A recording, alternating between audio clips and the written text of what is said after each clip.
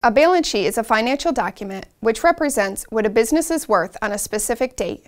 It outlines the assets, liabilities, and owner's equity. When reviewing a balance sheet, a person is able to tell if the business owns more than it owes. It is typically used to estimate how quickly a business owner could come up with cash if necessary. Some businesses own a lot of things, like land, buildings, and vehicles. If an unexpected bill were to come up, it might be difficult to pay without selling some of those items, and that might take some time to do. Every business is different, and the names of the items listed on the balance sheet will vary depending on the industry. The line items are listed in order of their liquidity, which means that the assets most easily converted to cash are listed first. The liabilities are listed in order of due date for payment, starting with the soonest date.